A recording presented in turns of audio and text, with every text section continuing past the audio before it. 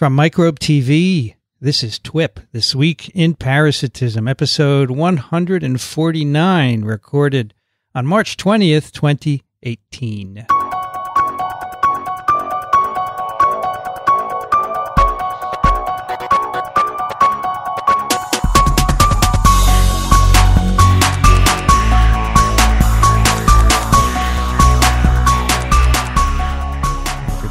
Vincent Racaniello, and joining me today here in New York City, Dickson Despommier. Hello, Vincent, and happy spring. Well, today is spring. Today is spring. But it's going to snow tonight, right? This is all true. Also joining us remotely, Daniel Griffin. Hello, everybody. Hey, Daniel. And we have a guest right here in New York City. We promised this last time. Daniel said we will have a guest on the next show to unveil our case. He is from right here at Columbia University. That's right. Medical Center. Shivang Shah, welcome to TWiP. Thank you. Thank you for inviting me onto the show. I'm a big fan of the podcast. Well, this may not be your last time then. Really? You've heard the show before? Since Daniel introduced me to it a couple months ago. So recent fan, but nice. A convert, and I'm trying to proselytize as I can. Well, we just gave you a free book, so you're ensconced in our small world of possessors of the hard copy. How's that? I feel very honored. So you are currently a pediatric infectious disease doc here at Columbia, correct? Yes. I'm in my first year of training, clinical training as a pediatric infectious disease fellow. And as part of my research, I actually study lung injury and severe malaria. Really? Nice. Oh, wow. And where were you before here? For medical school, I was at Mount Sinai, and I did my PhD between Oxford and the NIH, again studying severe malaria and host susceptibility genetics. Who were you with down at NIH? I was with Tom Wellams at NIH. He was fantastic. And Dominic Kwiatkowski at Oxford. Nice. Did you get to meet Bob Gwads by any chance? I did, yes. He was catty corner away from my desk. I see his name on the book. You're on the inner circle of the fellowship here. Well, he said he's from Mount Sinai also, which is where I got my PhD. This is What is this? Many degrees of separation? None. Zero. And where are you from originally? I'm from upstate New York, just a couple hours north of New York City. It's a little town called Middletown. Every state has to have one. I know Middletown. It's on the way to the Beaverkill River. Yes. That's exactly right. Dickson, I was at a Drew University conference, and I met an undergrad. I said, "Where are you from?" He said, "Goshen." He said, "You probably never heard of it." I said, "Yeah, I drove to Cornell often. I drove right past Goshen. Isn't there good fishing in Goshen?" No, but they have harness racing in Goshen. Okay. The Harness Racing Museum is in Goshen. Okay, well, welcome to TWiP. Hope you'll be back. And we have the first order of business is to have the guesses for this case, which Daniel borrowed from you. He presented it, but since it's yours, why don't you tell us, give us a recap of what's going on here? That's right. This was a female teenager that I first met in January who lives in New York City, is previously healthy, and came in with a rash for 2 weeks that was quite itchy, as well as this abnormal, painful feeling in her legs. She initially had an upper respiratory tract infection, but no cough or fever. The rash is itchy, worse at night. She complains of a pins and needles and sharp stabbing sensation in her feet and her legs. In the ER, she was first told that it was zoster and started on gabapentin, but a few days later, she had some low-grade fevers, and the pain was getting worse, and so she ended up being admitted to the hospital. No prior medical or surgical history, type 1 diabetes in her aunt, dad had migraines, no autoimmune disease history, and she lives with her parents and younger brother in New York City. A lot of different travel, including to Holland and Hawaii most recently, and does have a pet lizard at home. There's a red herring if I ever saw one. And in Hawaii, where she was about 3 weeks prior to coming to our hospital, she had eaten a salad that no one else had eaten, she thinks, but also had a few bites of her dad's sushi. On physical exam here, she was febrile, had a high heart rate, and had a normal blood pressure, but really was in excruciating pain and didn't want to move because of the pain. She had an irregular rash on her chest, neck, back, and abdomen. At this point, by the time we saw her, a lot of the rash had actually resolved. And on her laboratory tests, she had a white count that was normal, not much of a shift to the left, had a slightly elevated sedimentation rate at 24, and her lumbar puncture was notable for increased white cells of 280, and 32% of those were eosinophils. Right. Another red herring, but in this case, probably an appropriate red herring. Relevant red herring. That's right. All right, we had a number of guesses. Jerry wrote Trinella spiralis, trichinella. Yeah, that's what he meant. I'm sure he did. Question mark. Paul writes infection with rat lungworm, Angiostrongylus cantonensis. And let me read the next one, and then I will move on to someone else. Chris writes, Dear Twipsters, several of the patient's symptoms suggest CNS involvement, and the eosinophilia found by lumbar puncture helped me narrow down possible causes being possibly indicative of eosinophilic meningitis. A few parasitic nematodes are closely associated with this condition, and the patient's recent visit to Hawaii implicates one in particular, Angiostrongylus cantonensis, the rat lungworm. Humans or incidental hosts can acquire infection by consuming L3s and slugs and snails with symptoms arising when the worms die in the meninges. Given her history, the salad is likely to blame. That's a good title. Right. Diagnosis. Blame it on the salad. Diagnosis cannot be made directly, so her symptoms and history must suffice. Disappointingly, no specific treatment suggested, so she would need to wait for the infection to resolve on its own, typically 2 to 8 weeks. But during this time, serious neurologic sequelae and death can occur. Very interesting parasite, but this neurotropism is kind of sobering. As an odd counterpart to the earthworm story you related in the last episode, this lungworm has been contracted from the socially motivated consumption of slugs. Looking forward to your thoughts, Chris in Athens, Georgia. I like the wording, socially motivated. Exactly. Like a dare. Dickson. Okay. Peter writes, a shared TWiP. Interpretation, please. It's greeting. Good friends. Okay.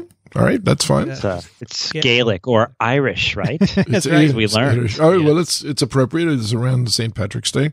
After my long email episode, I will be nice to Dickson and endeavor to keep them shorter. To investigate this case study, I was joined by Gwen Disliper, Paula Tierney, Rachel Byrne, and couldn't be there, but sent her my thoughts by email. Lots of symptoms and a detailed case history given, originally making us feel despondent as our list of possible important factors grew longer and longer. One thing stood out, a suspect salad in Hawaii. It made us think of Angiostrongylus Angiostrongylliasis, or rat lung disease caused by the parasite Angiostrongylus cantonensis. We searched the literature, and one by one we were able to tick off the symptoms: itchy rash on chest, back and abdomen, waning pins and needles and worsening stabbing pain, febrile, painful and slow movement of extremities, 32% eosinophilia in the cerebrospinal fluid, and higher than usual levels of proteins, all symptoms linked to Angiostrongylliasis. Our despondency turned to euphoria. That, of course, does not mean we were right, but we did have a nice parasitic journey of discovery. Diagnostic tools seem still under development, but we did find reports of some success carrying out PCR on the cerebrospinal fluid. Supportive treatment should be carried out using some success. Using antiemetic treatment is controversial due to fears of complications caused by dying worms. Infection most likely via ingestion of a snail or a slug in the salad, most likely via the invasive semi-slug. Pamarian maritensis. Prevention by thoroughly washing hands, fruits, and veg, and properly cooking paratenic hosts such as frogs and shrimp. Also increased biosecurity to stop more reservoir hosts arriving, and ecological-based pest management to keep those already present in check. Also, of course, further findings for Paula and I. Funding. I'm sorry. And also, of course, further funding for Paula and I. That's important. Who work on parasites and bioinvasion systems. Oh, interesting. Interestingly, just last week, Rachel found a different Angiostrongylus species in some badger lungs. It was interesting, as although it had been frozen for 6 months, then thawed and refrozen, the larvae were still alive. Check out the video that they sent. Best to be sure to flash freeze your sushi shrimp and not just freeze it.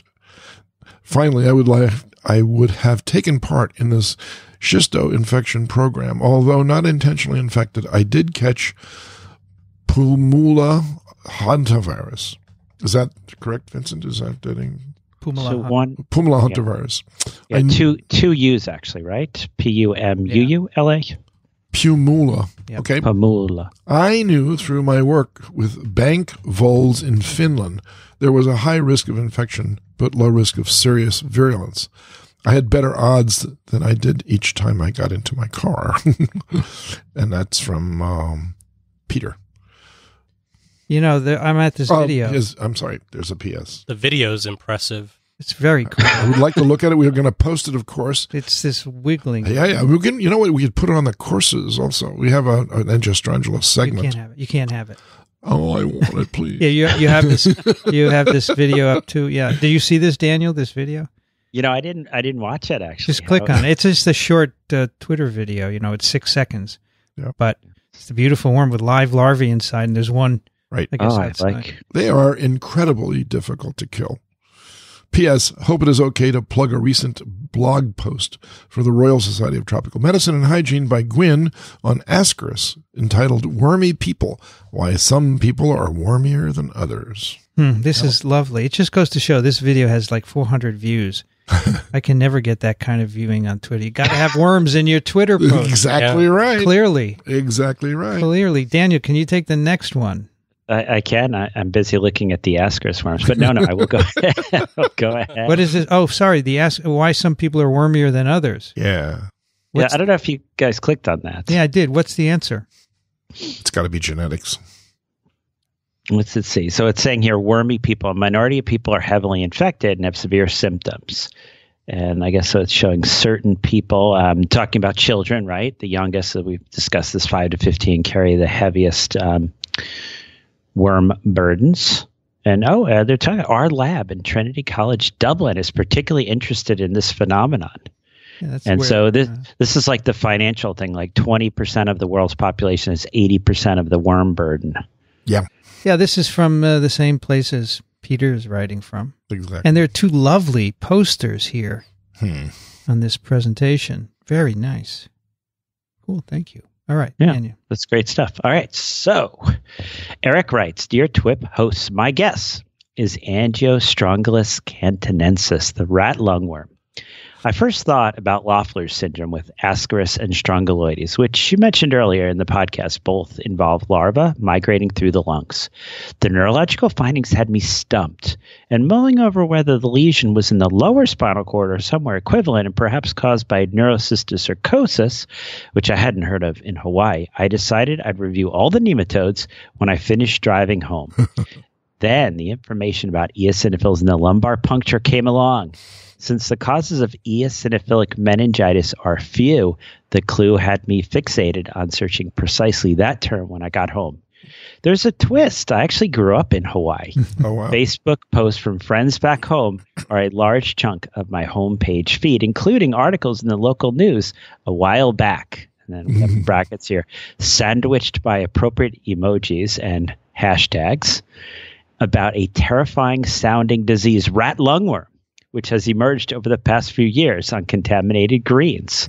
Given the recentness of the patient's case and my gut instinct that most helminthiases are very rare in Hawaii and the patient's other developed world destination, I wondered if there could be a connection. It was too much to resist, so upon parking my car, I looked up rat lungworm instead of eosinophilic meningitis. To my astonishment, I found that Angiostrongylus is indeed the most common parasitic cause of eosinophilic meningitis. Is it also the most common cause even in the USA? ? I feel quite bad for our patient to have contracted this disease, especially in my beautiful and otherwise generally safe home state. And I wish her a speedy and complication-free recovery. Eric, Los Angeles, and he gives us a link to the Hawaii news story. So I don't know if you guys open that up, but there's rat lungworm disease spreads fear across Hawaii. Well, that's not a new headline, because as I was saying to our guest before we went on the air, that there's a guy by the name of Alicata who's now retired, who made his living describing epidemics in Hawaii from presumably perhaps what this patient is suffering from. So they've been aware of it for some time now, I think. It's a 2015 article. Right. Yep. 42 cases. 42 cases. It's a lot. Well, since 2007, right? Yeah, And yeah. probably more now. That's right. All right. The next one is Mick. Mick writes, Dear Twipperoos, I am a family doctor from Darwin, Australia. I came across your podcast while studying the Diploma of Tropical Medicine and Hygiene in Liverpool last year. I listen to your podcast most weeks while I do the washing up. I was most interested in the brief mention of eating garden worms at the beginning of last podcast. You may have heard the story of a rugby player in Sydney who acquired rat lungworm from completing a dare to eat a garden slug. Sadly, he developed eosinophilic meningitis, and several years down the track, he is basically in a vegetative state. Oh, dear. Oh. Parentheses, the case has recently come back into light as the government assistance package for him is being reduced.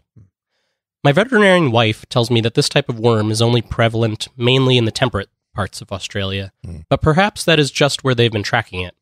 Interestingly, a brief Google search to a veterinary article indicates that the inebriated adult male on a dare, e.g. on a buck's night, is not an isolated incident, at least in Australia. Do you know the rates of infection in countries like Australia and also in Southeast Asia? And then there's a link to an article for a teenager who swallowed a garden slug as a dare. I remember some reports from New Orleans and the environs of New Orleans that they had cases there too. So it may have come in, of course, as a result of a ship docking from Australia, or Hawaii rather, bringing with them their salad ingredients. David writes, Dear hosts, I believe the teenager from New York City is suffering from scabies infection from the mite Sarcoptes scabii. The mites burrow into the skin to live and reproduce. Their presence causes an allergic reaction. To me, the smoking gun lay in the clue that the itching became worse at night, a common trait in scabies infection. This reaction to the mite builds over time, and there is a typical delay of 4 to 6 weeks between the infestation and the onset of itching. Furthermore, even after the mites are eradicated, symptoms may persist for 1 or more weeks after treatment. As scabies is a common condition found across the globe, it might be difficult to pinpoint exactly where she was infested, but she might be able to trace back to the original site if she remembers where she was 4 to 6 weeks before her symptoms began. She might also have contracted these mites from her dog, as they have been known to transmit the mites as well. Treatment, permethrin or ivermectin. Thank you once again for the informative and entertaining podcast. If I win, he won last week, David, and give it to someone else. All right. Dickson. I think we might just do that. Leland writes, Dear TWiP Triumvirate, I am writing to weigh in on the teenager with eosinophilic meningitis from episode 148. As a private practice ID doc, I have enjoyed recently finding this podcast and the related cousins in the microbe TV universe. They are an interesting diversion from the usual daily grind of leg cellulitis and contaminated blood cultures.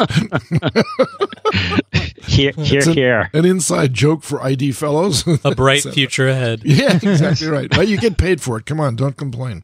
Your teenager patient almost certainly has angiostrongylus infection. This is a human infection with the rat lungworm and can be present with the constellation of symptoms and findings that were mentioned. Fevers, pruritic rash, mild eosinophilia, paresthesias, and meningitis. She is not depicted as particularly toxic, which also fits the picture. I suspect the infection was contracted during the family trip to Hawaii. Mahalo. What a great souvenir. And may have involved the salad mentioned, though it was not clear where this was consumed. Diagnosis is usually clinical unless a migratory larva happens to be seen in the CSF, though I believe serology is available. Treatment would be with steroids and repeated LPs for pressure and headache control. Perhaps this is the reason for the readmission teased at the end of the presentation. The aforementioned readmission did make me think that something more serious might be afoot. Strictly based on eosinophilic meningitis, Schistosomiasis, or Bacillus ascaris would have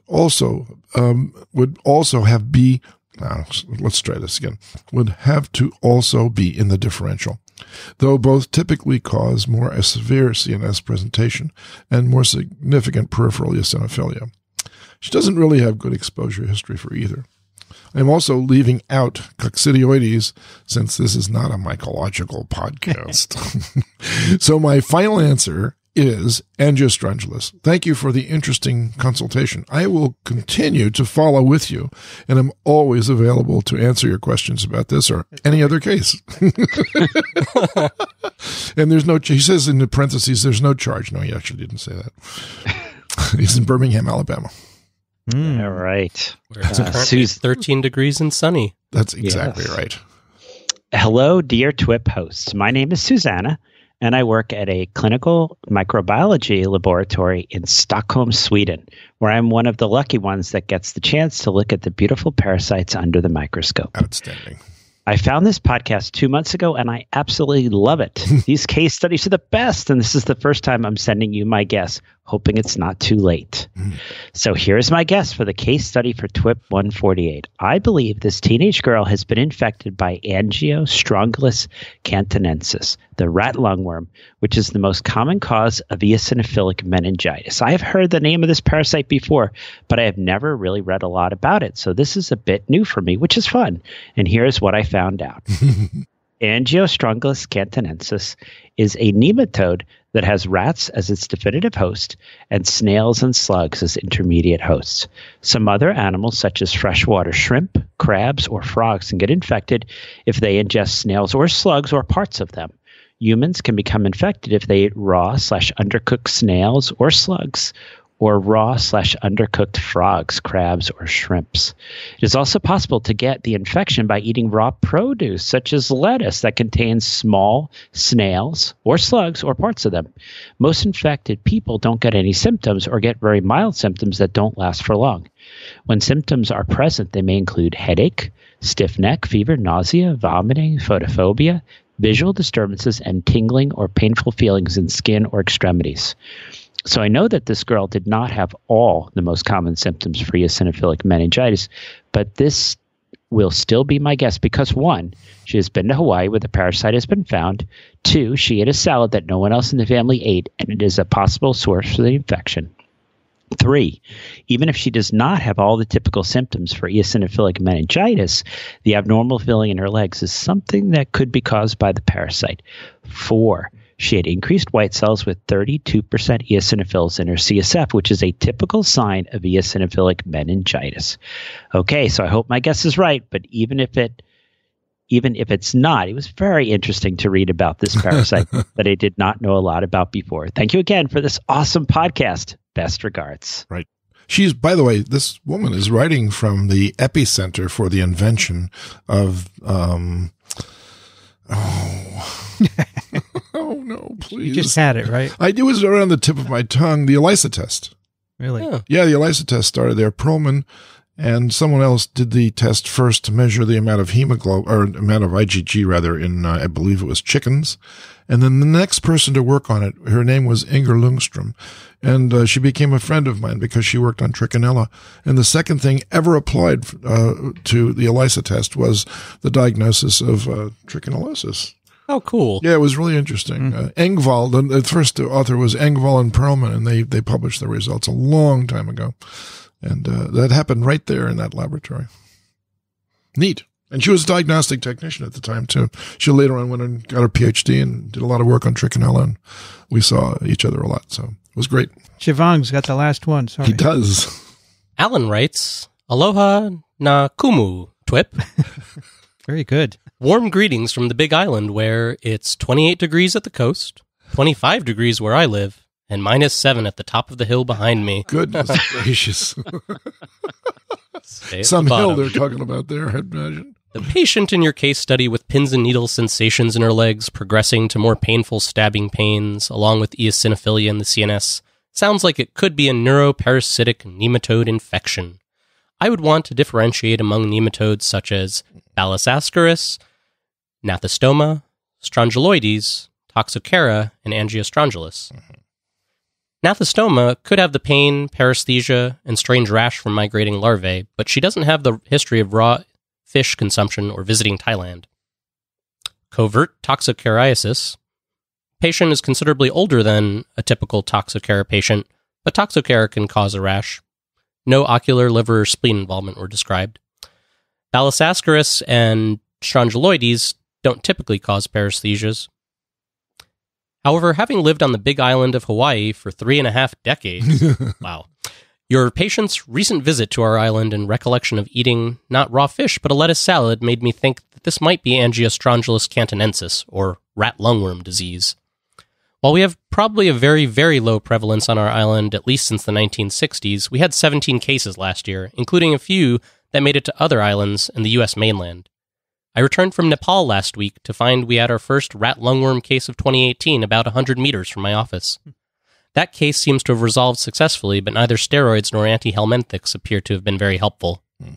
And like any disease that can affect the brain, it has no specific cure and sometimes causes long-lasting, intractable pain. It has risen as a public health concern, even as the prevalence has remained low. The primary reservoir are rats, Norwegian rats, black rats, Polynesian rats, but apparently not mice or mongoose.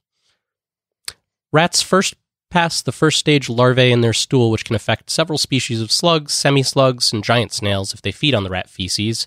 People can't be infected by the first stage larvae, but can be infected by the third stage larvae if they should eat a raw slug or semi-slug.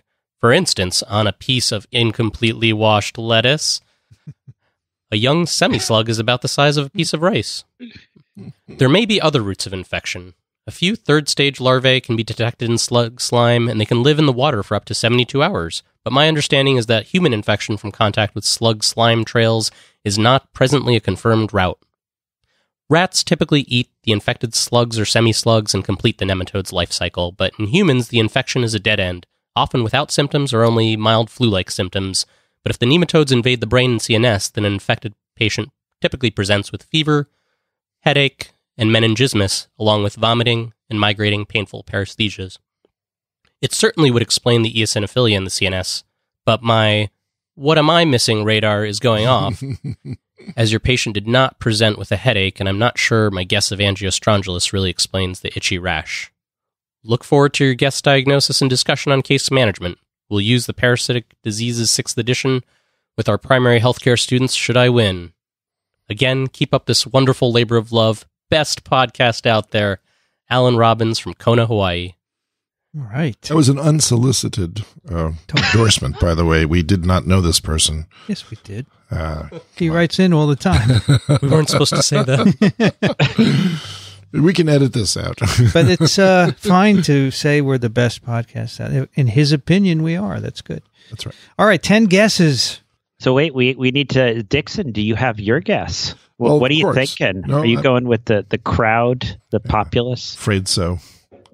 Yep. This was a red flag that went up when you immediately said eosinophilia and the CNS, because I knew this guy, Alicata. I met him at several of the tropical medicine meetings in the past, and he was a one trick pony, basically. He would lecture about Angiostrongylus ad nauseum, and he wrote treatises on them, and I'm not denigrating his work at all. He really did bring this infection to the fore.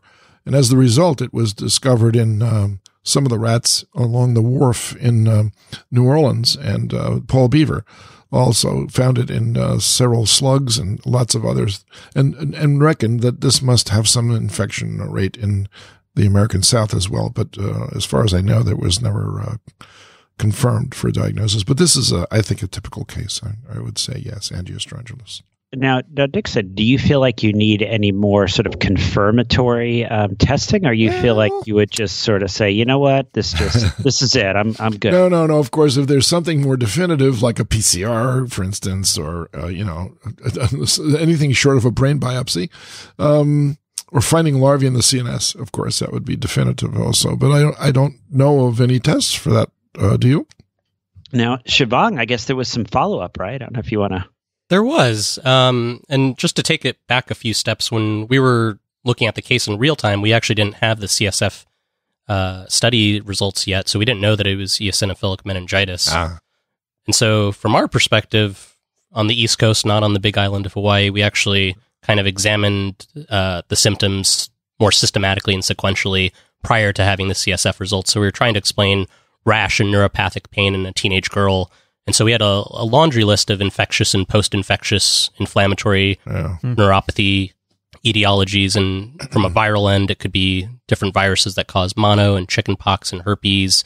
And so we sent a whole slew of PCR and antibody testing for those viruses. Yeah. And then we thought about vector-borne illnesses, specifically from Hawaii, including leptospirosis and Rickettsia typhi. Given the exposure in Hawaii, the headaches, the fever, the rash, and kind of extremity pain and some neurologic symptoms. And of course, we thought about arboviruses and Lyme, since we're from a Lyme endemic area. But this was all before we got the CSF PCR results. And so once we got to the stage of having that data and knowing that it was eosinophilic meningitis, then our differential narrowed down quite considerably. Is that when you obtained the case history, a piece of data for the salad, before or after? Before, actually. Really? Yeah. That's interesting. We asked about any sort of like food exposures. We focused mostly on kind of raw or undercooked dairy, meat, fish, and sushi. And then the salad, after we had the eosinophilic meningitis, we probed that a little bit more. Yeah, sure. The family was certainly forthcoming with a lot of details. So the CSF PCR, how is that done with a family of primers for things you might find in there, or one at a time? Yeah, so the specific CSF PCR, which I'll get to in a little bit, is for this particular species, the Angiostrongylus cantonensis. And it's not perfectly sensitive or specific, but initially all we had was a CSF pleocytosis, a lot of white cells, a lot of inflammation in the CSF, and most of those were eosinophils. And so we went through kind of thinking through what is the differential for eosinophilic meningitis. And apart from Angiostrongylus, we thought about gnathostomiasis, but she hadn't been to Southeast Asia, hadn't had the relevant exposure in terms of freshwater fish, Gila reptile exposure. She didn't have the skin findings. Her rash was kind of more bumps and flat areas of redness, but not the sort of migratory cutaneous larva migrans sort of thing you might see with gnathostomiasis. And her initial imaging findings on MRI were normal, so that also led us away from gnathostomiasis. Yeah, exactly. In terms of Balis ascaris, she hadn't been hanging around raccoon latrines or eating earthworms on a dare. Good. And so we felt like that was less likely. And she also didn't really present in extremis. She was relatively non-toxic appearing, is what we would say. And then in terms of non-parasitic causes, we thought about coccidiomycosis, but she hadn't been to the Southwest or Central and South America and didn't really fit that sort of pulmonary brain syndrome that you might see. And again, this is a parasite podcast. But you didn't know she'd be on it at this point. That's true. How helpful would that have been? Exactly. And then we thought about cattle botflies and visceral myiasis, but she didn't really have a furuncular rash. It was kind of more Wow. You covered the waterfront, so to speak. non-specific. So we thought about all the different causes. But not scabies. But not scabies. No, because if you don't mind me interjecting here, the rash in scabies appears in areas where the scabies mites are not. Okay, so the itching of the extremities wouldn't be appropriate for scabies. The itching should be between the webs of the fingers, and that wasn't there.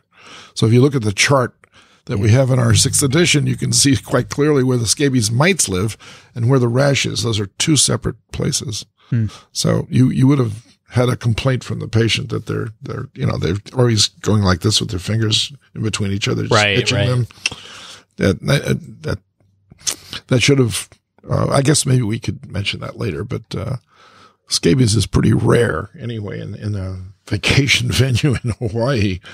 Yeah. And she was old enough where that was less of a concern. And it didn't really cost our mind too much, but, in terms of going forward from thinking about eosinophilic meningitis, her exposure history and her symptoms really classically fit with Angiostrongylus in our literature review. And so the rash was the one kind of unusual feature, but everything else fit quite nicely for that. So that was our leading thought going forward. And so we actually ended up starting empiric steroids up front once we had that as our leading thought. But then the next night, and we ended up having conversations every night for the first few nights with colleagues from the Hawaiian Department of Health, including a working group on Angiostrongylus. So this included Sarah Park, the state's epidemiologist, and Vernon Ansdell, who leads a working group on Angiostrongylus in Hawaii. And so they were incredibly helpful in terms of providing us advice on management, diagnosis, and basically helped us with each bit along the way. And so they recommended actually starting albendazole, interestingly, given the higher larval burden that they'd been seeing in recent cases in Hawaii, because of the semi-slug, the Parmarian, that one of the respondents mentioned having more of these L3 infective larvae.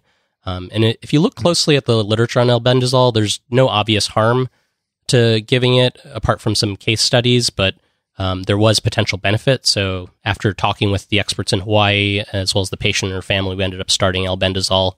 And initially, a day into steroid therapy, the pain was actually getting worse before it ended up getting better. We actually had the pain team in the hospital, so a group of specialist doctors who advise on really severe pain that's outside the realm of normal pain, and they had to use a lot of different medicines to just treat her pain. And it was so severe, in fact, that even the touch of a blanket was excruciating for her. So like gout. It was heart-wrenching to watch. But after a few days of steroids, about 3 or 4 days into the steroid course, her symptoms had gotten a lot better, and she was able to go home shortly afterwards. So she ended up getting 2 weeks total of albendazole, 2 weeks of steroids with a 2-week taper after that, as well as a pretty impressive oral pain regimen. And she ended up having pretty complete resolution of her symptoms by about 2 to 3 weeks out from leaving the hospital. Very fortunate. And since we did get CSF, we did send that for PCR for angiostrongylus to the Hawaii DOH. And that test was negative. Yeah, because there were no remnants of worms. Their DNA wasn't there, so you can't PCR it, right? Well, he had already treated, right? Is that the idea? Well, the infection rate was so low that you didn't have any detectable organisms present at surprising. I guess the other, right, is the reality that, this is a test that probably doesn't quite have the use, that other tests have. So, what's the sensitivity? That's right. You can get 100% in rats. But this, what I'd like to say though, is that Dr. Alicata left a legacy behind, which still is present today. So this angiostrongylus health team, so to speak, that you can go and consult with is as the result of his activity. So I can't emphasize enough how indebted we are to the fact that he dedicated most of his adult life to studying this disease. Yeah. Now, how soon into the therapy did you take the CSF? We took the CSF before starting albendazole. Oh. That's important. And actually before starting steroids. So it was pre-therapy. So, Vincent, and symptoms had been going on for a couple weeks. So if the worms were there, but they hadn't died yet, and therefore it hadn't released their DNA, it still would have been negative, even though she had an active PCR infection, right? The process, you extract the DNA. That's fine. Yeah, but there's no worms to extract. Right. So the CSF is cell-free? No, it's just CSF. You could pull worms out in the CSF with a needle, right? Yeah, for sure. And could, but they didn't. Yeah. How do you know that? You don't know. No. Wait, if you look at the CSF, when you look at the CSF, you saw cells, right? Yes. But you didn't see any evidence of worms. No, there were no evidence of worms. Yeah. And if you look at kind of recent case series of angiostrongylus, it's very infrequent that they actually see direct evidence of the worms. Exactly. But the CSF PCR is actually imperfectly sensitive. And this is where it was very helpful to have our Hawaiian colleagues weigh in because they felt the symptoms, the exposure history, and the eosinophilic meningitis matched perfectly with angiostrongylus. So they said, ignore the CSF PCR. It's imperfectly sensitive. Even in folks that have documented infection and undergo treatment, it can wax and wane in terms of its positivity, which is not ideal, but it's what we have. And that is the only place you would be able to diagnose this infection in the person? Yeah, it turns out that serology is not super helpful because there's a lot of cross-reactivity with other kind of related nematodes.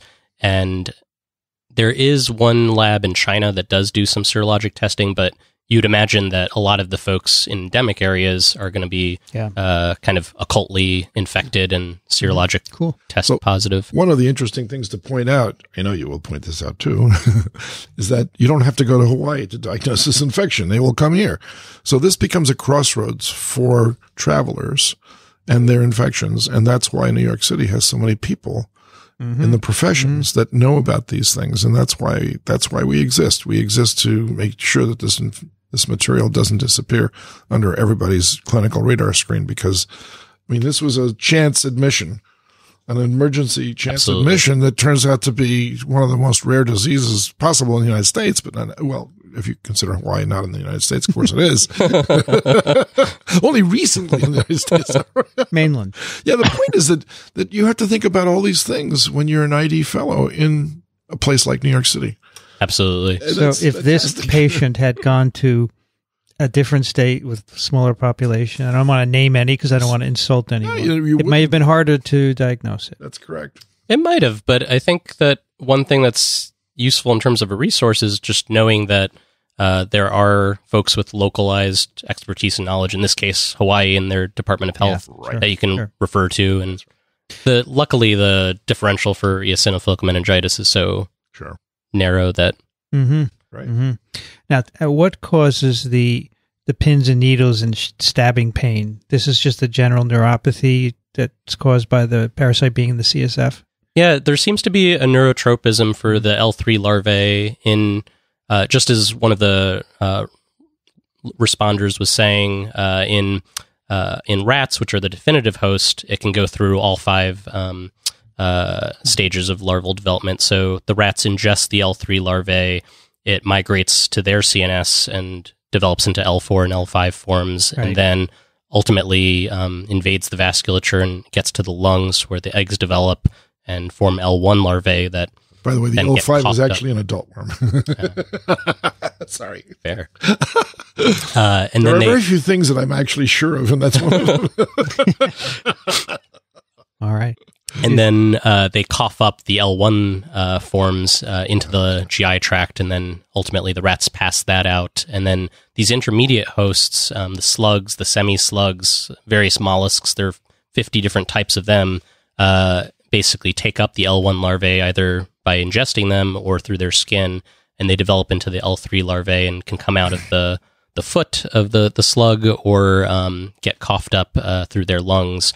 And those L3 larvae are the ones that are infective, and they can infect paratenic hosts like crabs and shrimp, as well as the rats, the definitive host, and incidental dead-end hosts like humans. And in humans, the L3 larvae are ingested into our gut and then have this neurotropism to the CNS, which I don't think is fully understood. No, of course it isn't. And then in terms of the symptoms that people develop, it seems to be related to the inflammatory response to dead parasites themselves. And that's why you give steroids, right? Exactly. Sure. So do you know if the salad was prepared at home or eaten in a restaurant? It was a restaurant. They mostly ate out. They did do a little bit of cooking, but to be fair, we don't know exactly what the food exposure was. All that we did know was there was some consumption of salad that was kind of locally sourced and not eaten by other members of the family. I mean, that brings the question of what do you do to prevent? I mean, if you go to a restaurant, you would hope that it's well washed, right? But things can slip through, right? Of course. So should you not eat salads at restaurants in Hawaii? And along with frogs and undercooked shrimp? All of the above. Daniel, any thoughts? You know, I think one of the things that has come up a few times here is how rare this is. So, you know, I think you can actually go ahead and eat salads in Hawaii. Yeah, I'm going to get a call from the Department of Tourism and say, "Hey, yeah, you're going to get it. You're going to get in trouble." No, it's interesting. One of the what are those? Our panel of experts for Parasites Without Borders. Johnny Yates actually is from Hawaii. He's on the rat lung angiostrongylus task force. So the rat lungworm task force. So it was really funny. I emailed him about this case, and he was like, "Oh, you're going to have to tell me more, but I have to run now. I'm headed to my, rat lungworm task force meeting." Exactly. And so there are not that many cases. I think you can safely eat salads. But you shouldn't eat slugs, right? In Hawaii. But you should avoid. I think in all, you should avoid. He was funny. He emailed me back that he had seen a case or been involved with a case of 4 gentlemen.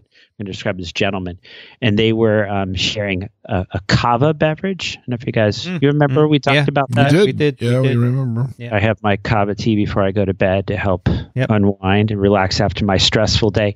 But apparently there's a more, a beverage that has more of a cognitive impact. And when these 4 gentlemen finished their kava drink, they noticed a slug in the bottom of the bowl, and the 4 of them ended up getting rat lungworm infection. Was that a recent posting, by the way? Wow.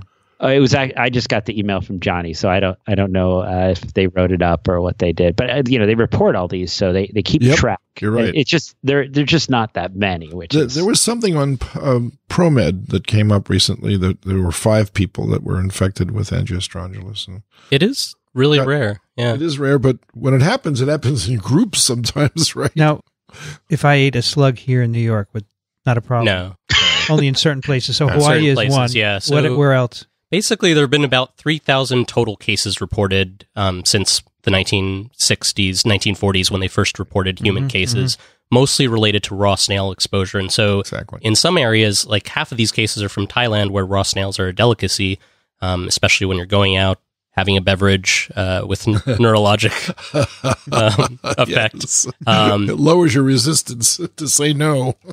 And so raw snails are delicacy there, and they're becoming more and more of a delicacy in other parts of Southeast Asia, Taiwan, and China, and being farmed. And so in some of those areas that previously didn't have this disease, in Taiwan and southern China, there's more and more reports in the last couple of decades, and it's gradually spread to other tropical and subtropical areas.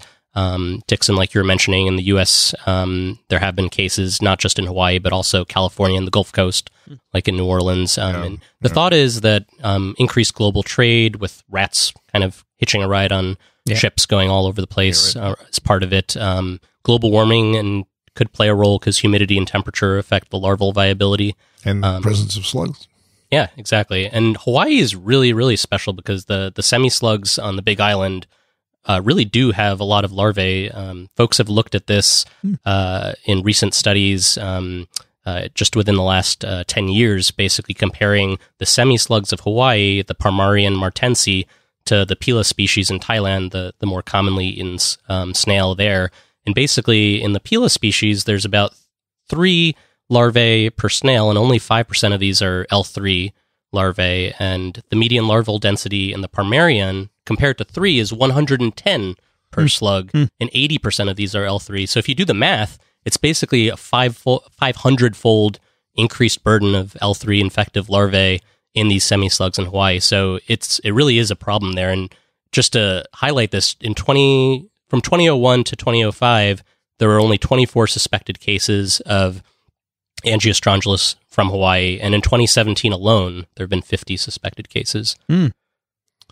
Knows his stuff, doesn't he? I've been here since 1971 on point for this subject, and I've always been amazed at the thoroughness of our ID fellows, and you are an absolute stunning example, and congratulations on breaking through the diagnostic barrier first, but also to research it right down to that level is just it's a sign that you're in the right place, and so am I. No, Glenda Garvey used to be the person in charge of this kind of information, and I used to be in awe of her because she didn't leave any stone unturned, and you apparently didn't either. So you would have gotten along very well with her. Now, Shivang, I think you were saying there was a second PCR they did of the CSF. Is that? That's right. So she was actually readmitted about a month after that first hospital admission with new exacerbation of symptoms. She had headache, tremor in her hands, and a diffuse itchy sensation that she described as not just like kind of how a rash itches, but something a little bit deeper. And it was basically in the setting of 2 changes. One was that she had recently completed her pain medicine and steroid medicine taper. Yeah, right. And then the second thing, unfortunately, was a new influenza infection. Ah, dear.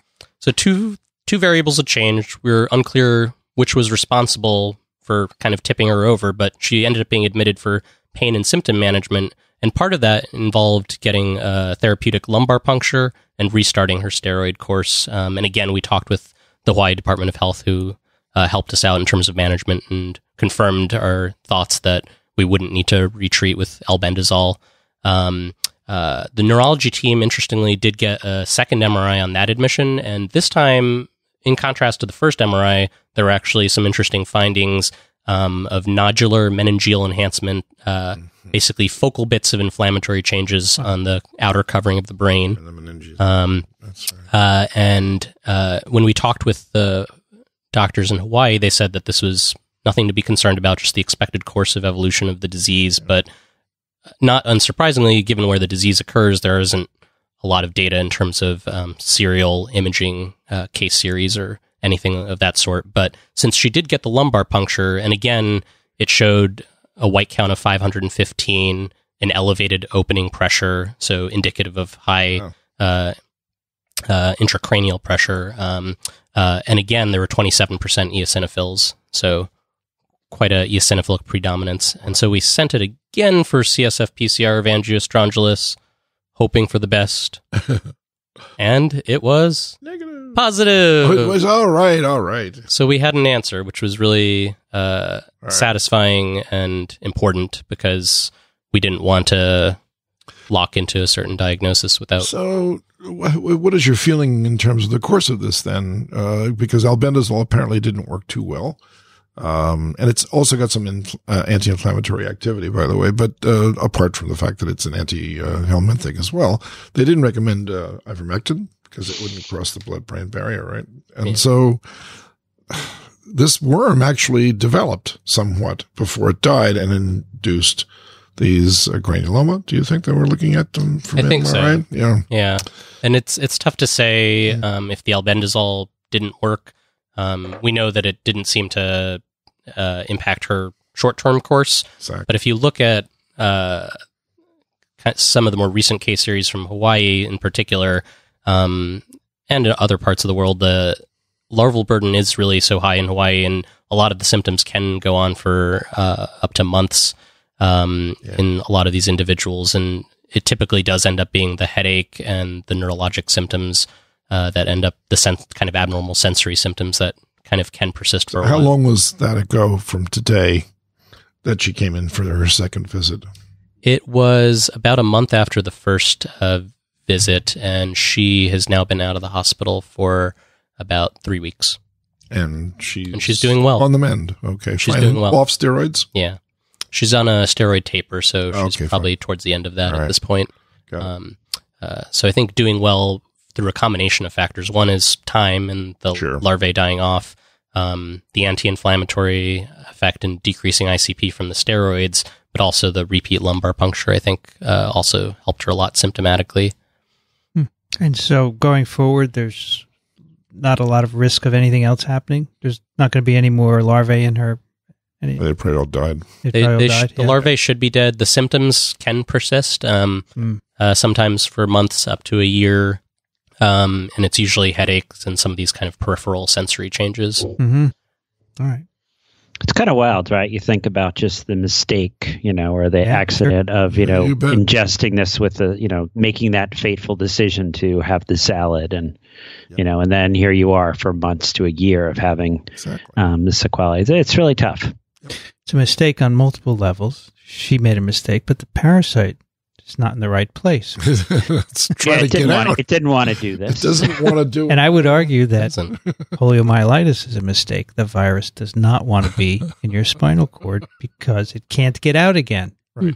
And polio is a great GI virus. It replicates like gangbusters and goes efficiently from person to person. But once it gets into your CNS, dead end, done, mistake. So I think, in fact, every virus that gets in the CNS is a mistake, because they can't move on to another host from the CNS. But that's discussion for another show. I'm sorry. That's okay, but I have a title for this show, and it's called Stranger in a Strange Land, because that was Harold W. Brown's favorite expression. In a strange land. That was a favorite expression. This is a stranger in a strange land.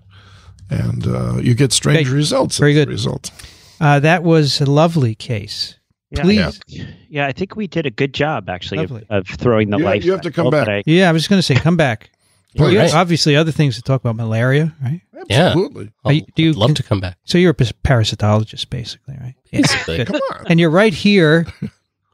You have no excuse. Right across the street. You got to come. Have no excuse whatsoever. Yeah, we'd love to have you. And by the way, the young lady in Dublin with the worms, the lungworms and the badgers, the frozen badgers. Yeah. So I tweeted and I said, this is a lovely video. We're talking about it on TWiP. So she said, I have since found that all 78 lungworms collected have live larvae in them, and all of them were frozen at minus 20 for 6 to 15 months. That's in the end, easy. There'll be only parasites and cockroaches. Oh, my God. Isn't that The question for her is that do badgers hibernate? Do badgers hibernate? I asked first. You want me to ask her? Yeah, would you Dickson please? wants to know. It's like 11 p.m. there, but we'll see if she's really... Because if they do, then this might explain why they're still alive, because they possess in their muscle tissue. Oh, an antifreeze? Yeah, that's right. Daniel, there he goes with the antifreeze. So should we mention that they do not hibernate? They may become a little less active in winter, but they don't actually hibernate. They don't lower their body temperature to just sleep it off? They do not hibernate. Okay. All right. You and your muscle antifreeze, you can get me in trouble all the time. I'm looking for explanations here, okay? So we had 10 guesses. You want to pick a winner? Yeah. Shall we pick a winner? All right, we're going to do a random number generation between 1 and 10. Are you ready? We are. Boom. Number 1. Wow. Ta-da! Number 1. And number 1, as they said, it was Trachina. Trichinella spiralis. That's okay. Jerry. So Jerry is the winner. We'll get him a signed book. Congratulations, Jerry. And Jerry, send me your address, TWiP@microbe.tv. If you are not in the U.S., then send also your phone, which is required for international shipments. But I will not call you. No. Dickson. Yes, sir. Do you have a hero? I do. Besides Daniel. I know he's your hero. No, he is, actually. I must tell you that he is. So the last time we did Bruce, as I recall. Jack Bruce from the band. Not Jack Bruce. No. You and I are the only two who would know Cream, right? Maybe. Daniel, do you know the rock group Cream? I have heard of them. A lot of people Everyone know them. You know? You do? Right. But this guy's, the Bruce's first name is not that. It's David Bruce. We did David Bruce last time. So we're moving down the alphabet. And today's hero is Alexander Joseph Emil Brumt. He's an MD. His dates are 1877 to 1951. So he actually enters the modern era of parasitology. So Alexander Joseph Emil Brumt was an accomplished zoologist, besides being an MD, working on many species of parasites over his lifetime. He published papers on malaria in birds, Plasmodium gallinaceum, tsetse fly biology, leishmaniasis, Trypanosoma cruzi, Onchocerca volvulus, Blastocystis hominis, and made the distinction between pathogenic Entamoeba histolytica and its harmless protozoan doppelganger, Entamoeba dispar. So this is a very brief description of his accomplishments, because you'll see his name associated with lots of parasitic disease literature and lots of basic zoological parasite descriptions as well. So he's earned the title of hero from two different perspectives. One is from a medical perspective, and the other is, of course, from a zoological perspective. So our hats off to Alexander Joseph Emil Brumt for being able to be featured in our book. And as you were reading, I got a little notification on Instagram from one of our guessers, David P., who won last time. He sent a picture of the signed frontispiece of the book. Look at that. And he said, happy to have received a signed copy of Parasitic Diseases in a TWiP raffle. This will definitely come in handy in my career as a parasitologist. Thanks for the informative and entertaining podcasts. Isn't this amazing? We aim to please. I mean, That's this is cool. I'm just impressed that you're on Twitter and Instagram.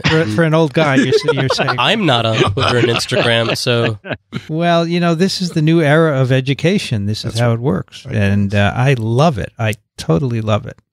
Cool. All right. We have a really cool paper, but you have a snippet, Dickson, right? I do have a snippet that I found, of course, in my all-time favorite published magazine called Cosmos Magazine. It's published from Australia. It's quite a good summary of some basic biological phenomena. And in this case, what they were looking at were coprolites of dinosaurs. And they found recognizable egg shapes and cyst shapes of common parasites, which we know about today. And they conclude from their examination that ascarid-like parasites, Trichuris-like parasites, and Amoeba histolytica-like parasites infected dinosaurs. And they also found evidence for puncture wounds through the cheek muscles of Tyrannosaurus rex, indicating they may have been infected with myiasis-like organisms, which could have occurred, let's say, after a scuffle between T-Rex and, let's say, Triceratops over a carcass, although Triceratops was an herbivore, so I'll take that back. Perhaps a velociraptor. And, then they get injured, and you can see they had broken bones, and they had all kinds of other injuries, and we just took our little grandson over to the Museum of Natural History this last weekend, and he looked up. He's 2.5 years old. He looked up and he says, "Dinosaur Rex." Dinosaur Rex. Dinosaur Rex. And we just loved it. We just absolutely loved it. So kids are fascinated by this, but adults too. And this just goes to show that the further back in evolution you look, the more common you find things that are still with us today. That's what I liked about it. Yeah, it's very cool. I should tell the story of actually one of my roommates in college took his son, who just was so excited about dinosaurs, to the Museum of Natural History, right? Yeah. And his son is so excited he's going to see dinosaurs, and he goes in and he breaks into tears, turns to his daddy and says, "Daddy, they're all dead." That's right. That's exactly right. Oh, and I have an add-on for this too. I think I might have mentioned this before when we talked about Trichinella, but the term dinosaur means terrible lizard, which is incorrect, of course. Right. And it was coined by none other than the director of the British Museum. All right. So this gentleman, whose name is, that's right. I'm fishing for his name, and I used me to look it up. No. I know this. Who made up? Give me a break here. Richard Owen. Okay. And Richard Owen was Richard Owen is in Wikipedia saying that. Totally against Darwinian evolution, and yet here he was describing all these gigantic skeletonized monsters that lived a long time ago, and had no idea of how old they were, so he didn't dare guess about that. But he's also credited with having discovered Trichinella. So we've got this very interesting juxtaposition of a learned gentleman who had deep religious convictions and refused to give them up. And he thought Darwinian evolution was the defeater of all those convictions, and therefore fought them tooth and nail all the way through his life, but is responsible for having named dinosaurs what they are today. So they're really terrible birds, right? Well, they're neither one of those things. Birds evolved from dinosaurs, but dinosaurs and lizards, they split off a long time ago. And lizards remained lizards and dinosaurs remained dinosaurs. So very interesting. Dinosaurs were warm-blooded. They had hollow bones. Take a look at them. They had all the features of a bird. That's why we know birds evolved from them, we think. And they were warm-blooded. And that's as opposed to reptiles, as we know, are not warm-blooded. So there you go. And they had parasites. Oh, they all had parasites. And they had viruses. Those are parasites. All right, Rachel replies, nope. Badgers do not. They do not hibernate. They do show reduced activity / foraging in cold winters, but no hibernation. Okay. And she sent a picture of a cute badger. You get a confirmation of this one. That's right. That's great. Cute badger. All right. Terrific. Don't touch the badger. Right. That's right. Yeah, there's a cute badger. Badgers are really quite the most intelligent animal in Africa is thought to be the honey badger.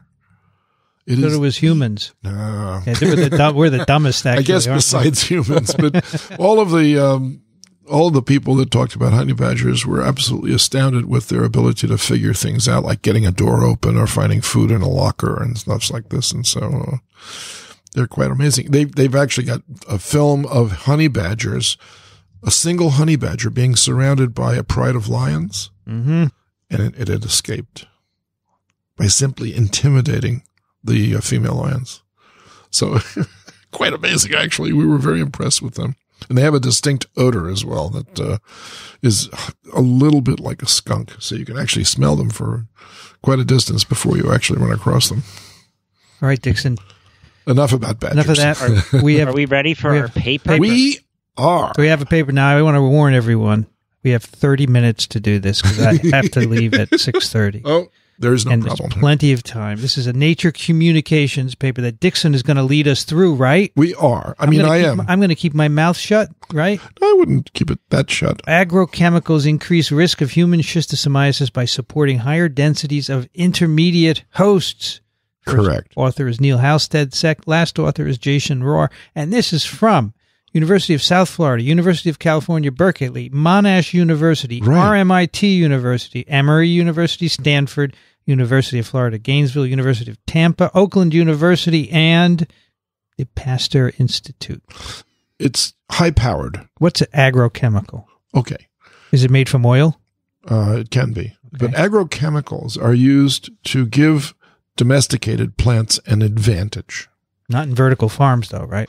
We don't need them. Exactly. So, but what you're looking at here is a top-down and bottom-up analysis of herbicides and crustacean killers. What does that mean, top down and bottom up? Well, they're looking at the snail as the target here, okay? Because the snail is the intermediate host for schistosomiasis. So they're looking for agrochemicals that encourage the survival of snails in an agricultural setting. And because agriculture needs to suppress weed growth, right? And it also needs to suppress higher forms of life taking advantage of their crops. They use two different sets of chemicals. They use herbicides at the bottom, and they use... all right, bottom means that's what the snails eat. That's right. Or that's what the... Top means those are the snails. Competitors for the crops themselves. So they don't want a weed coming in. I just want you to explain top down and bottom up. Yeah, that's right.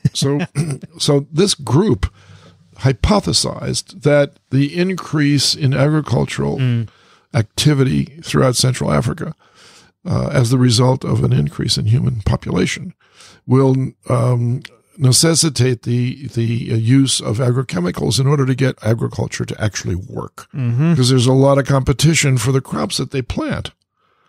All right, so this is true in this country too, but it's nothing like it is in Africa because you have elephants competing for these things as well. But what they looked at is aquatic environments where these snails actually live. And so they've got Astrolorbus glabratus, which is the one that they concentrated on most, but there's a Bulimus snail species as well that they looked at. So there are a variety of species of snails living throughout Africa, which will either go up or down in population depending on which agrochemicals are used. And they had no idea of which way to look at this. So they constructed a metacosm. What's that? So the mesocosm, I meant to say mesocosm. A mesocosm is an experimental setup that's halfway between an indoor laboratory highly controlled situation and an outdoor natural situation unaltered.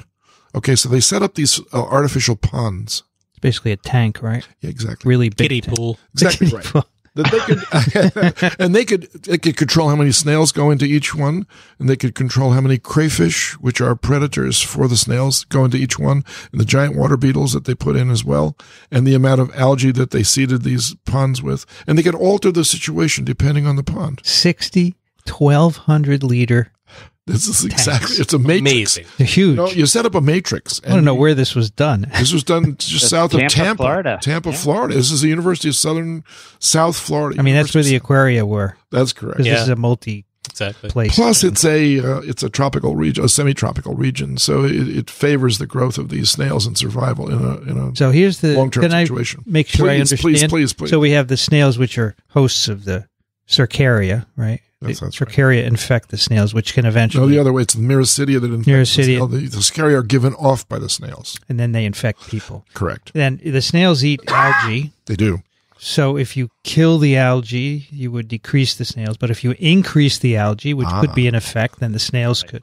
But then there's a predator of snails. There is. Which you could either stimulate or kill by these chemicals. That's of course, you could figure out the effect on the snail, right? That's what we're looking at. That's here. correct. And so, what are the agrochemicals? Well, one of them is called atrazine, and atrazine is it's a fungal / herbicide chemical that's widely used throughout the central northern part of the United States to suppress weed growth in farms. Yeah, but as the result, it induces teratogenic effects in amphibians.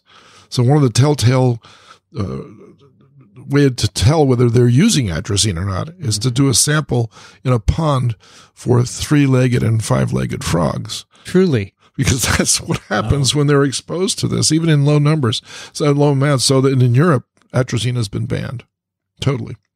In this country, we're still doing experiments to see if it's okay. Do we have any sense that it's affecting us because maybe there's traces in the plants that we're eating? Right? Vincent, it's a remarkable question you've just asked, because how would we know unless, of course, we started to ingest higher quantities of atrazine and then found out there were teratogenic effects in other groups of animals as well. Apparently, you can feed a lot of this to mammals and you don't see much activity, but nonetheless. And then there's another set of chemicals that they use to control predators. In this case, it was crustaceans, and they're using them to suppress crabs and crayfish. That's the chlorpyrifos. That's right. So what does that use for usually? Well, I actually don't know, to be honest, because I have never heard of that chemical before I read this paper.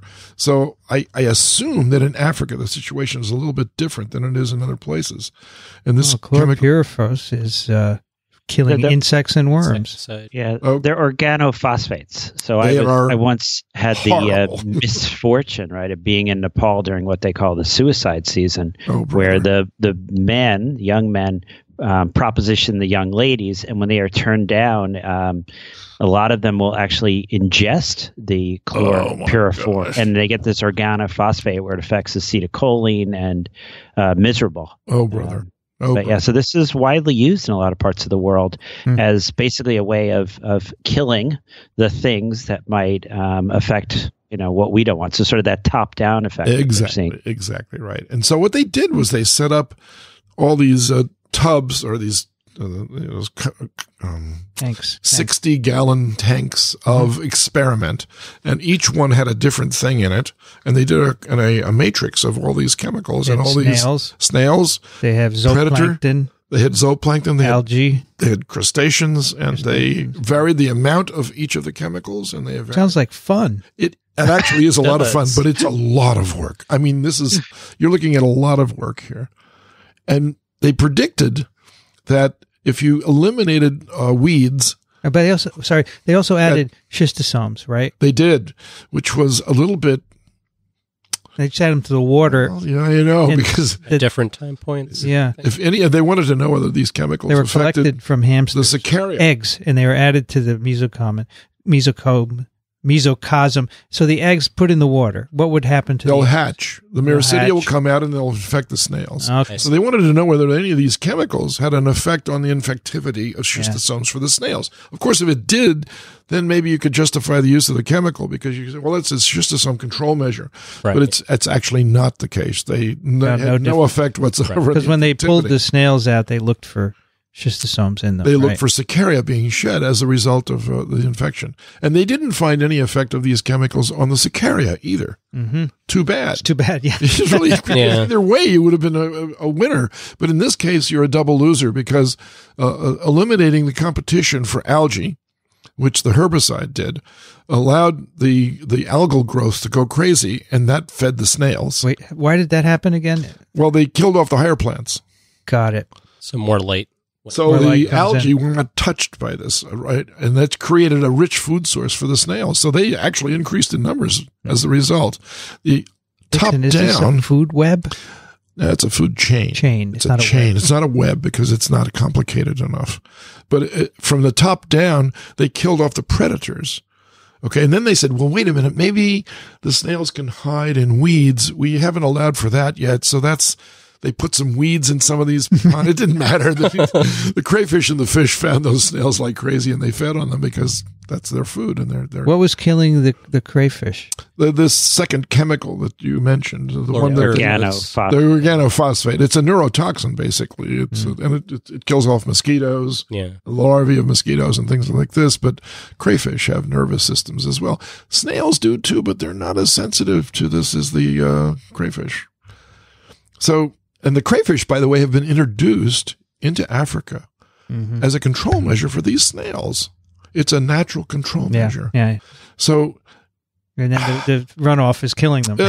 Exactly right. I mean, it's a maddening story when you look at these results and think, well, where does this leave Africa in terms of its agricultural initiatives? Let me cast some devil's advocates into this. First of all, do we know that these chemicals or related ones are actually in the waters near farms in Africa? We do. We do know this. Yes, we do. They're commonly used. They're very common. And fertilizer, too, by the way. I didn't mean to leave that out because, you have to encourage the growth of the crop. Yeah, that's right. The fertilizer stimulates what? Algae growth? Sure. It's got tons of nitrogen and phosphate, and that's the limiting factor of algae growth and iron as well, but it's mostly organic nitrogen. Could it be another devil thrown into the mix? Go ahead. That in nature it's more complicated, and this wouldn't have, maybe there are other components that they didn't put in them. I'm not saying that. No, you're right. In nature, this would never happen.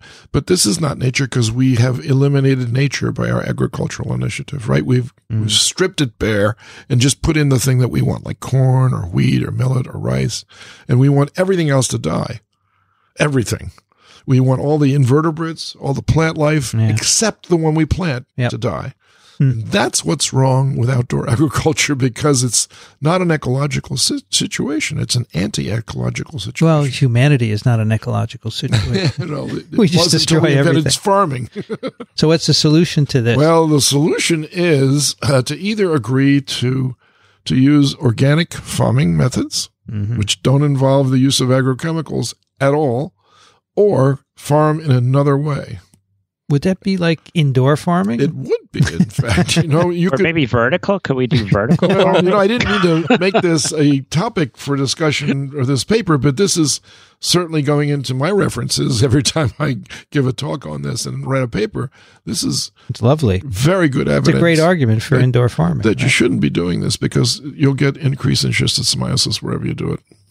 And it's too bad because they're damming up lots of rivers in Central Africa as well to create reservoirs so they can farm more because the water is a limiting factor here, right? And once you eliminate that as a limiting factor, you can do these things, but it's wrong to do them here because in other places throughout the world, they don't have these kind of problems. So would it be a good study to monitor the incidence of schistosomiasis as these farms increase in number? No question. Yeah. And they've already done things like that in places like China where they built the Three Gorges Dam, for instance. The reservoirs that they created behind that increased the range for Schistosoma japonicum by crazy amounts. So agriculture has had a damaging effect. And you studied malaria, right? How about looking at malaria in terms of this also? I mean, this the same issues, more standing water. Sure, but we've got a chemical that will actually kill mosquito larvae. Yeah. So maybe you just get lucky and only schistosomiasis increases and malaria doesn't. Right. As the result of using agrochemicals, but that's not a great trade-off, to be honest. No. And don't forget that this also drains into the surrounding natural setting. So that's where Vincent's big concern is. What are you going to do with all these natural ecological relationships that get affected by these horrible agrochemicals? And you can see what happens in the ocean already when they wash down through the Mississippi River, for instance, and they go out into the Gulf of Mexico. They induce huge algal blooms as the result of the nitrogen fertilizer that's left over after the plants take what they want. Is Africa able to do indoor farming, though? Sure, they can. They can if they want. They can do anything they want, basically. They can do agriculture. I mean, that's something that's obviously driven by technology as well. These are not random farms. I mean, they have very neatly laid out rows. They have great soil in East Africa because they have 25 foot layers of topsoil. Basically, it's volcanic ash all the way down, and it's very rich. The only thing they don't have is water. So if you used an indoor farming situation, you could save all kinds of water. You wouldn't have these worries at all, and you would never get schistosomiasis from an agricultural initiative. So there's lots, and I found a lot of interest in Africa actually to talk about this idea. I hope I'm not so, the only one. I'd be worried that the powers that are involved in deciding would say, well, we don't want to bother. We just want to do business as usual. We don't really care about people. We just want to make money. Right. Sorry to tell you, but Yeah. You're absolutely right. That is an attitude, and that's an attitude that has to be counteracted with a better argument. I'm surprised that this wasn't suppressed. Just like tobacco information was suppressed for years. Of course. Right? Well, this information came out in Nature, but look where the authors are from. Okay, so they're not from Africa. Basically. No, they're from U.S. and Australia, right, and France. Exactly. So exactly. But this is really interesting. It totally and it fits in with what you're thinking about lately. I mean, I get my inspiration from articles like this, and it gives you ammunition to go forward. It also has some very complicated mathematics at the end, which I was totally unfamiliar with because that's not my specialty. I thought you would explain that to us. Yeah, I was hoping you wouldn't ask. On this page, there are these series, formulas 1 through 8. I don't understand how they derive 4 from 3. Can you tell me? No? Okay. Well, I mean, it would take a long time, Vincent. All right, we don't have You have to get finished at 6:30, you said. Yeah. Daniel, what are your thoughts on this? I just thought Shivang and I would go through the derivation of R sub 0. Excellent. No. You take the R and it's a he'll complex take the set of sub-zero. differential equations. By the way, they did calculate R naught, They did. right? Which is the likelihood that an infected host will transmit to That's another correct. host. That is a good episode. So under the norm, these tanks without any addition of chemicals, the R naught was 3.6. The expected number of mated worms produced by a single mated female. Right. And the addition of snail predators reduce R naught below 1. They do. That's true. Which is what you were saying. That's why they introduced them. That's and right. then when you add the chlorpyrifos, it goes up 10 times. Exactly. You get rid of the predators, you deregulate the population, and you have a runaway situation, basically. That's what Amazing. You get. Yep. This reminded. Go ahead. Yeah, I was going to say, yes, it was, this is sort of a challenge because you have in the last 30 years, despite HIV, despite everything else that's going on, the population of Africa has doubled.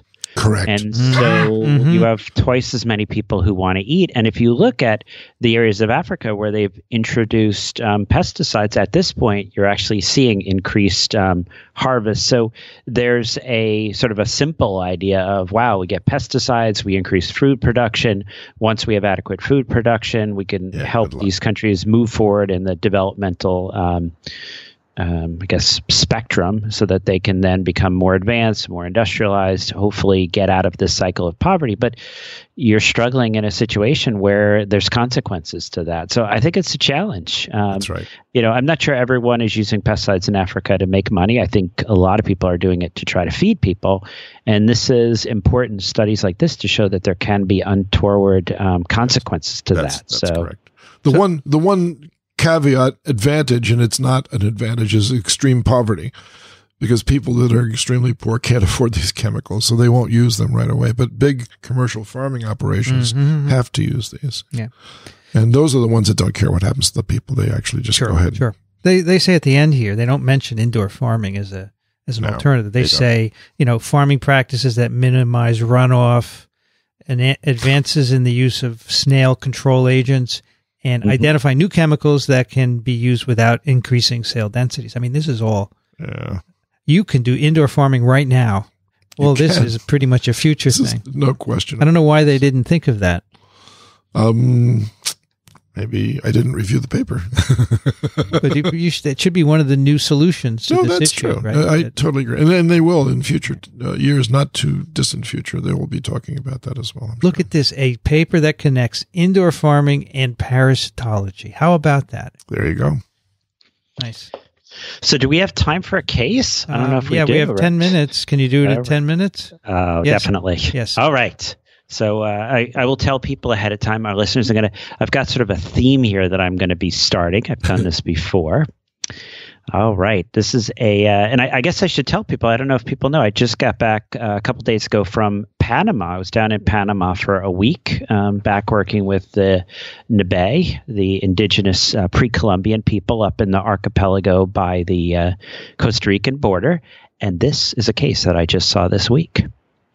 This is a 31-year-old man, and he is concerned about an ulcer on his leg. The ulcer is painless. It's about 4 centimeters in diameter with raised borders, a surrounding area that is hard and slightly different in color from the rest of the leg. It's a little bit reddish. This young man reports that he feels well, but is concerned that this is not resolving. He said that the ulcer started off as a little bit of a bump. We'll call it a papule, and this slowly enlarged, and it ulcerated, and now the ulcer has gotten to its present size. It's been there for at least a month.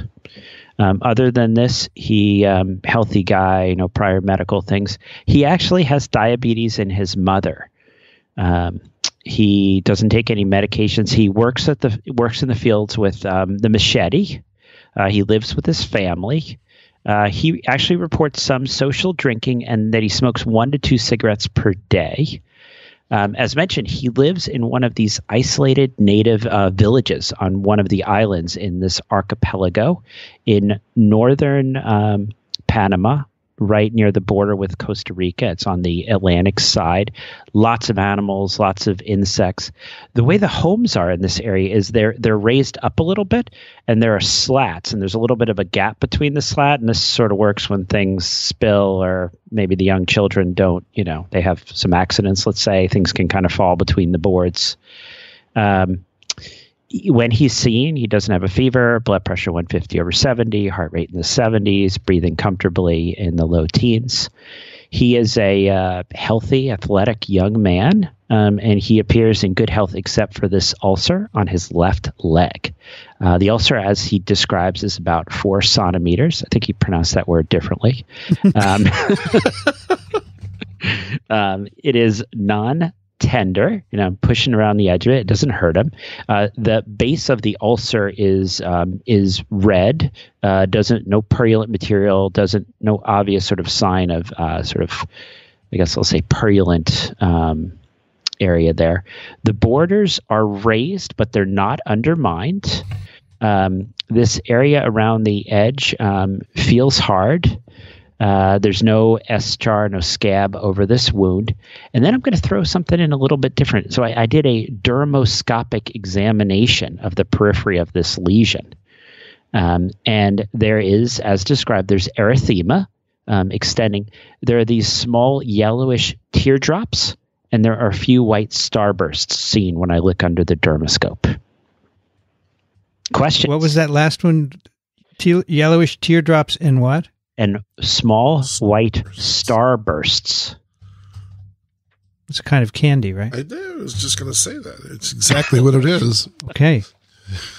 Any bad habits? He drinks social drinking and smoking, that's it? Yeah, a little bit of drinking, yep. This man is single, right? This man is single.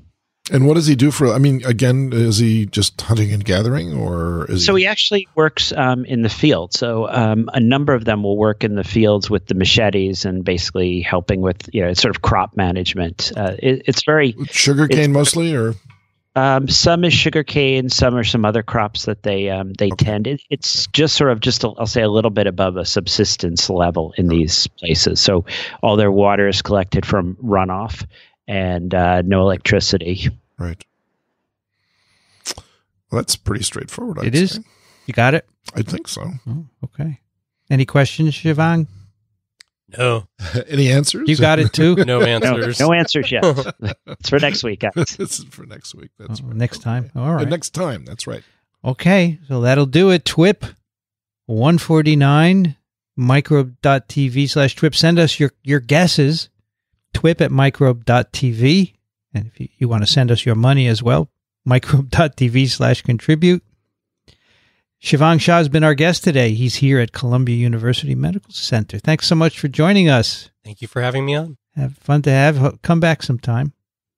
Daniel Griffin is at Columbia University Medical Center and parasiteswithoutborders.com. Thank you, Daniel. Oh, pleasure as always.